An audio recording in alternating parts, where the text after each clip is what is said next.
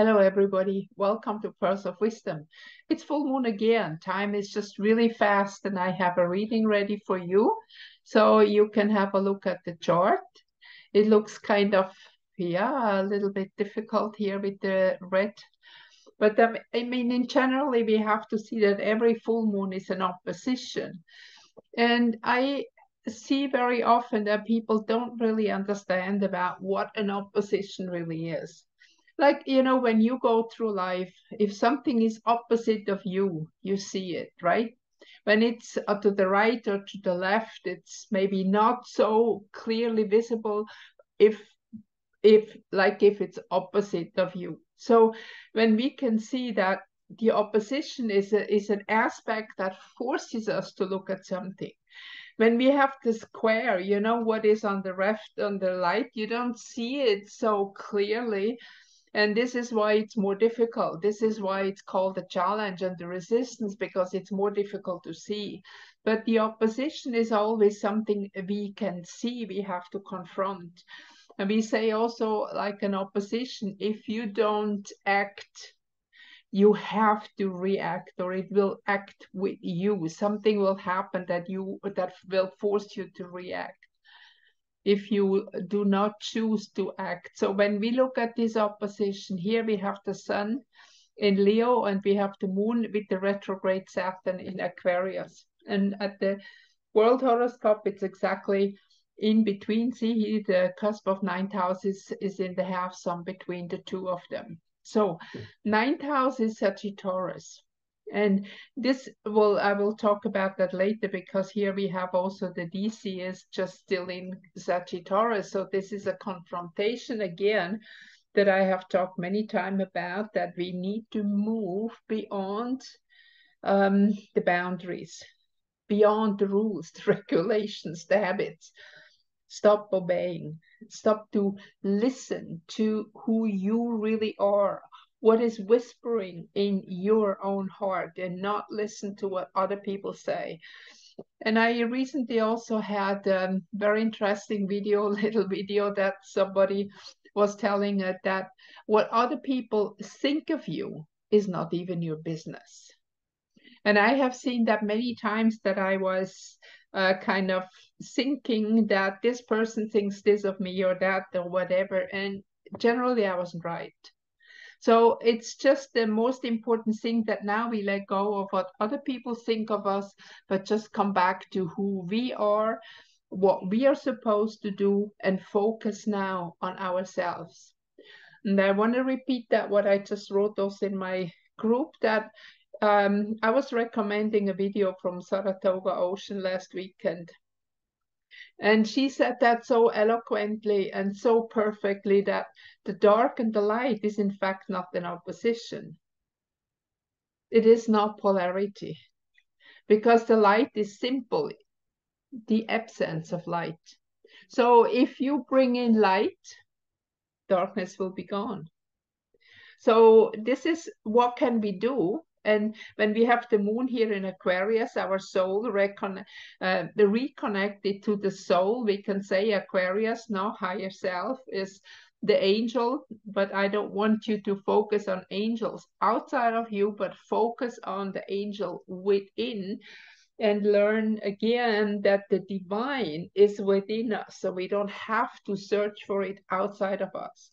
And it is also written in so many beautiful stories. If you go and read stories of masters, they went on a journey, and the journey was important, but at the end, they found themselves when they were home again. And home does not mean so much of a location, as they were focused on themselves, because enlightenment lies within you.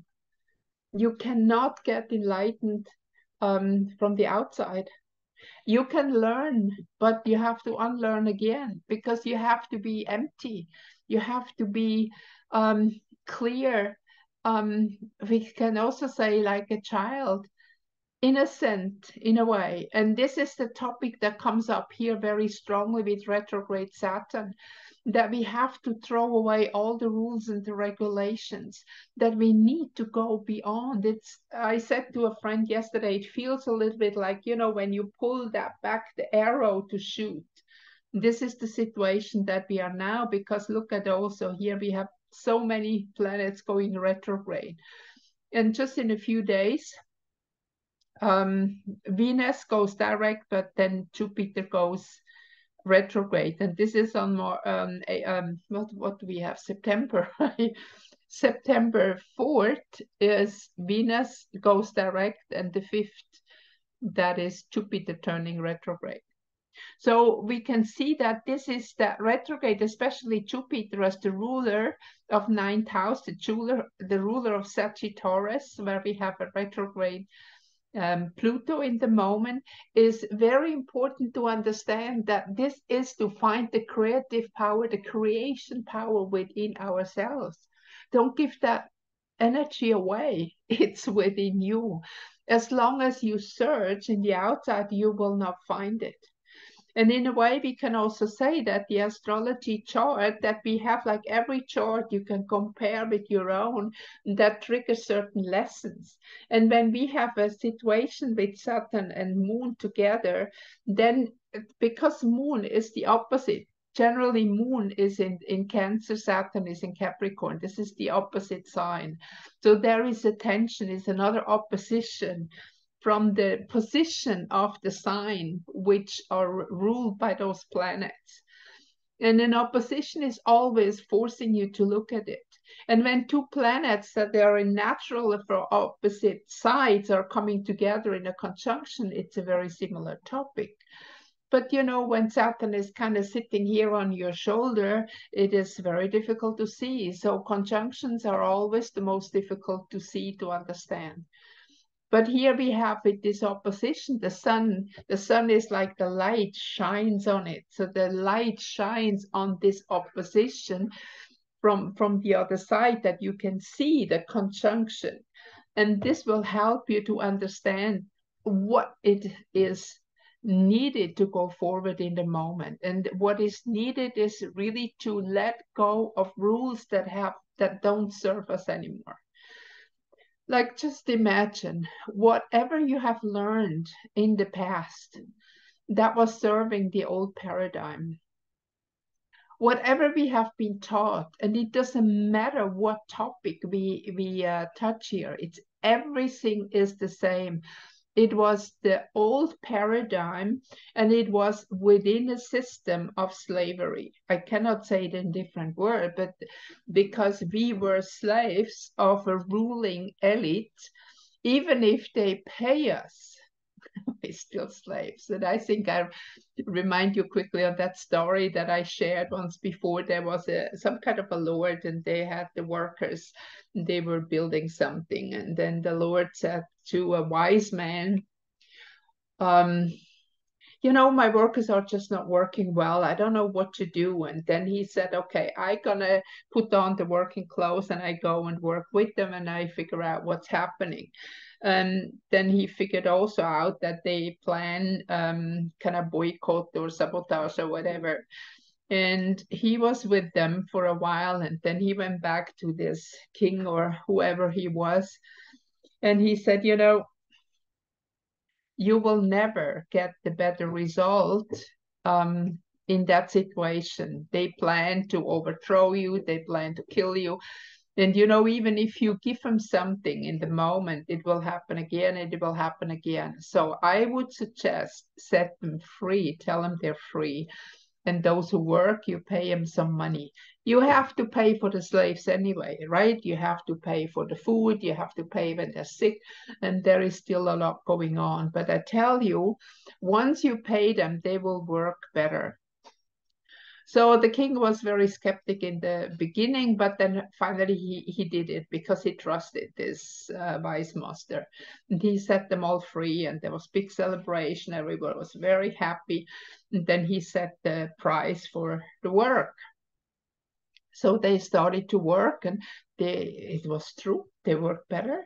And, you know, then suddenly there was an invention, and instead of just carrying the stones forward, one of the guys started to make a wagon with some wheels, and there were more stones going forward. And so it started that because they receive money, and the better they work, the more money they receive, so they work better. But it was still a win-win situation for the king, because it doesn't in the end cost them more, because the work went on faster. The people were more happy. There were no more riots. And so he still was gaining. And this is exactly what they do with us. We have the illusion, and those people who think they are free, they are probably the worst slaves ever.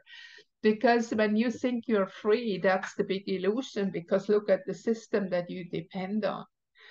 And this is exactly what is happening. But if we have to free ourselves, it has to be first in the mind, and not the physical part of it is the last step. So if we move to free ourselves in the mind, that, like, for example, the creativity that we have, we can use to step out of the system. For example, you can do little things yourself and sell yourself, and don't go and buy it in the big shopping malls. Or you can have, like, even online, like when you have eBay and others, there are lots of little shops that are selling online, and they make a living out of this. So we can use, in a way, the system to support us, but in a way also move beyond to be more free with what we do. I know in the moment it's difficult, especially when we come to the topic paying online. I pay everything cash, what I can, when I go out shopping, whatever, but I also buy things or sell things online. And there I'm in the system. But still, it gives me much more freedom, because I can do what I want, and I can work whenever I want, at the time I want, and I don't have to be in an office at a certain time or whatever. So I think it's step by step go forward, and the more we take back our power, the more the light increases on the planet, the more people see the game that is going on, the higher the consciousness level of the whole earth is rising. And this is again the Aquarius topic here. What we have to do is rise the consciousness of the whole earth. And then again, remember when we said that darkness is only absence of light, then is a point where we don't even have to fight anymore, because the darkness is gone. The more light we shed, the darkness will vanish. The less power they have over us, the more. It's very curious what is happening now when they prepare for another pandemic. I'm really curious how people are going to react. How high is the consciousness level now on the planet? Are they still going? Are they still falling for all that? We'll see. We'll see very soon. So you can see this opposition that we have here, the sun in Leo. Take back your power. Your personality is very important in this game, because this is the frame that kind of holds you. But you have to realize that personality, that ego, should not rule you, but you should be ruled or connected, not ruled, but connected to the higher aspect of yourself, that your inspiration, intuition can fully work, and you will know at any time what you have to do. It just reminds me of one video I was watching from Cryon, that he said, when you old souls, you don't even have to do kinesiology anymore, because you just will know. And I did for many, many, many years. When I went, for example, shopping, I used the kinesiology test to check if something is really organic, or if it's good for me to buy, or a book, if it's really what I want or not. So you can save a lot of money if you do a kinesiology test. But this was still a kind of a crook that I had to use, But now the inspiration and intuition, the more light you become, the more clear it comes through, and the less doubts you have what it is you're supposed to do. So this is that opposition that is very strong and actually supported by all the retrograde planets, meaning go inside. You don't try to do something, to start something that has like a business or whatever it is, you know. Now it's the time to go inside to contemplate that. Also, we have here a retrograde Neptune opposite to a retrograde Venus in Cancer. It can be very confusing this time, and we are not so sure anymore if this is my feeling or not. And because of the whole paradigm that is over the earth, there is a lot of confusion, especially what happened also on Maui, on other places. People are very, very disturbed. This is also something that really kind of affected me a lot, and I had hard to fight to really understand what's going on there, because so much cruelty is just absolutely not imaginable anymore. And those souls that have sacrificed themselves, I mean, this goes far beyond understanding. They must be very, very high evolved spiritual beings. But, you know, the earth is not yet that ready to move on. There is still enough, there is still too much obedience. There is still too many. I mean, here I see people still run around in masks. So whatever they're gonna announce, they're gonna go in and wear masks again. So this is something that is very difficult to look at, but still we have a reason here, and we have to shine the light, and that's the reason why we are here, wherever we are in the world. So when we look at this aspect here, that is like the retrograde Venus is like, really we have to go into our feelings. There is nobody else gonna tell us the truth. We will feel it. We will be connected to the heart. I mentioned that once before, that the fifth heart chamber was found, and what I understand is that is the connection to the divine, and it might be the key to what is going on in the future. But this is not for this video topic, but just maybe you do some research, you find out something. And then we have, see, Jupiter here is in the 11th house, which is the house of Aquarius, with Uranus is the ruler of Aquarius in Aries. And again, Aries, the beginning of something new, the beginning of, I don't like to say the new age, you know, because it's not like bang, it turn off the light or turn it on. It's a transition, and the transition is not complete yet. See, here is also Uranus is retrograde. Jupiter will turn retrograde on the 5th of September. So this is again going into yourself, and I see it as remembering. Remembering means become a member again of my spiritual family, to understand who I really am, to understand that I'm in a prior way, I'm not the human being, but I have a human experience. Now, we can also say everything what you have, you can lose, but what you are, you will always be. So our physical body, we will lose one day, because we have a body, we have a hand, we have legs to walk. This is all what we have, but that's not what we are, who we are. And this I am, that I am, that is the thing that is moving forward. And that is not the identity of the ego, of the personality, but the ego, the personality we see in this aspectation here, is the vessel that carries us and make it possible that we have this human experience. And also with the retrograde Mercury, this is not a time for big communication outside. There will be a lot of misunderstanding. When you look at the quincunx line going to retrograde Chiron, it is still about healing, about understanding who we really are. You know, healing comes from the word holy. And it has nothing to do what doctors do or what is being done in a hospital or whatever.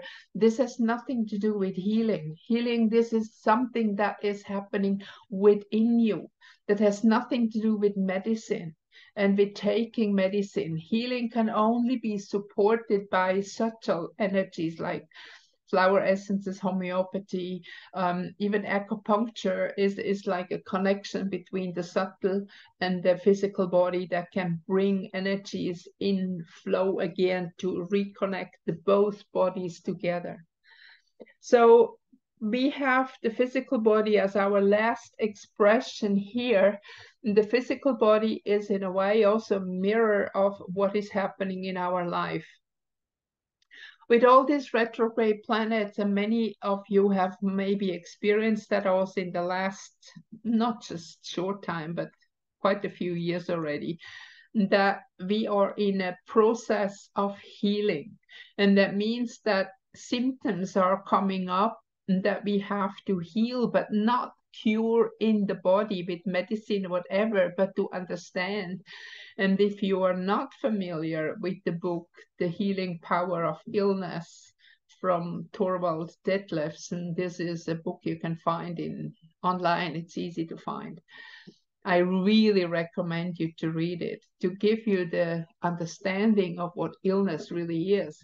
But I also recommend you please read the first 100 page first and then move on. Just don't go and pick one illness, whatever, because it won't make sense. Because this is a building up, it's a step by step going forward. Because if somebody has cancer, for example, this is not happening just as cancer. This has a long history how it came to be. And this is what we have to understand, that we can reverse the process. And once you can reverse the process, you really can heal. And the body, of course, will reflect the healing. But I don't think that our body is always 100% okay. It's just like when you look at the environment and everything in a moment, I don't know anybody who I would say is healthy, completely healthy and healed. And that's okay. It's still part of the experience that we have here within polarity.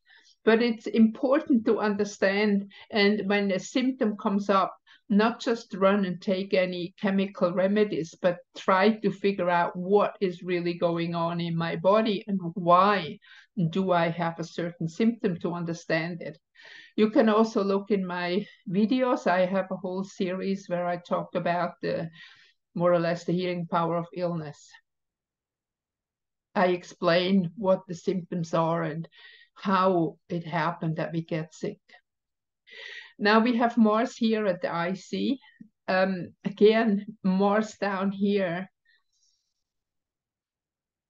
We have to find our own power. We have to root within our own power. And when this Virgo is connected also with Chiron again, it is the harvest of what we have done, the experience. It's about experience, it's about understanding. So once we let go of all that, what we have learned in the old paradigm, everything that was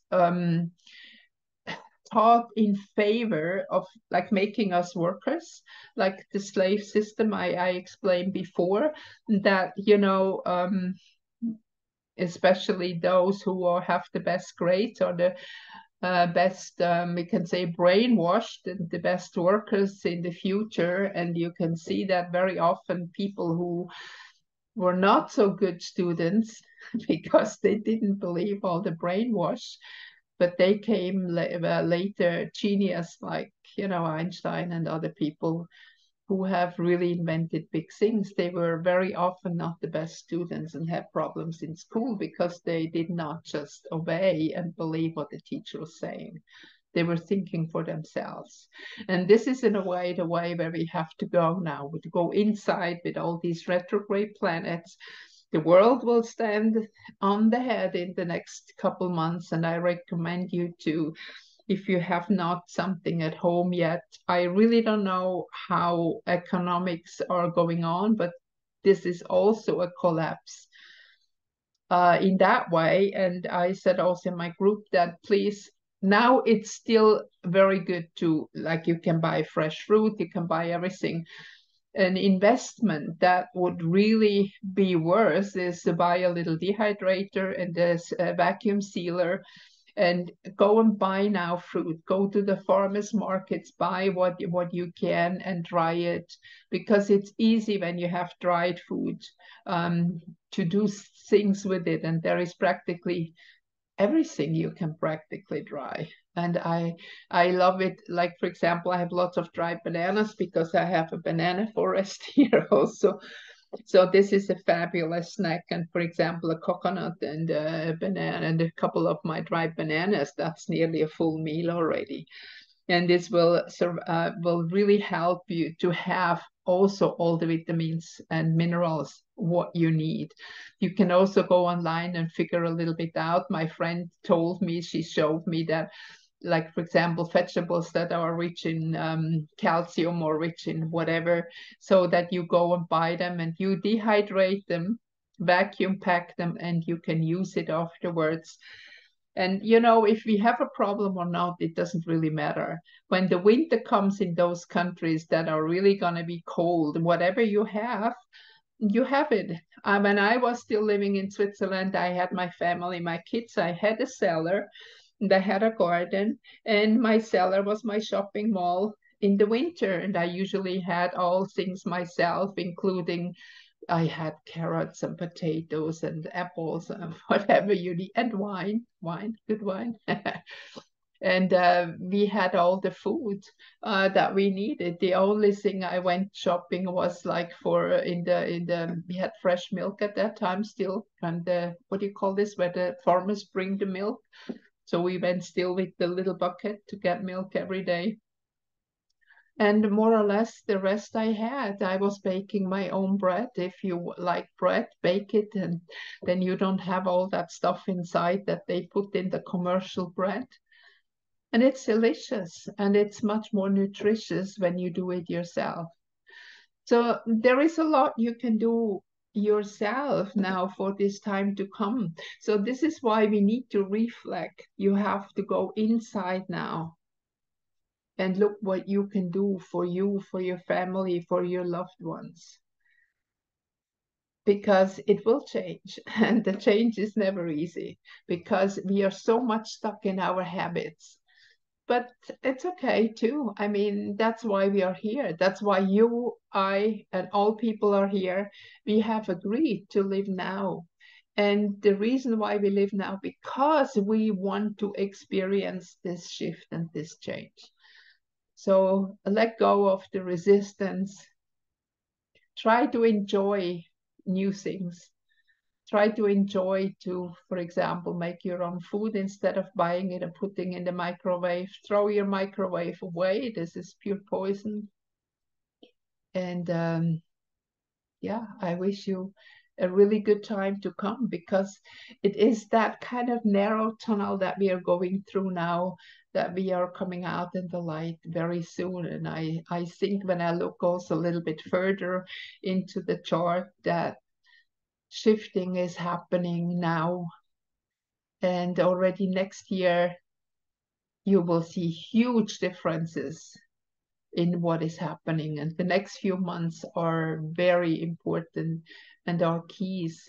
That's why it is so important that we keep our energy up and we send light. Just send light. Make a little meditation in the morning and in the evening when you wake up and before you go to bed or in bed already. Just do that for a couple minutes. Send light. Just imagine the glow in a beautiful pink unconditional love light. And if everybody does that, I think the shift will happen much faster, and resistance will just melt away. I hope you enjoyed that, and I hope I give you some good tips what you can do now. If you like it, please give me a thumbs up, and I will come back for the next reading again next dark moon. Bye bye. Thank you.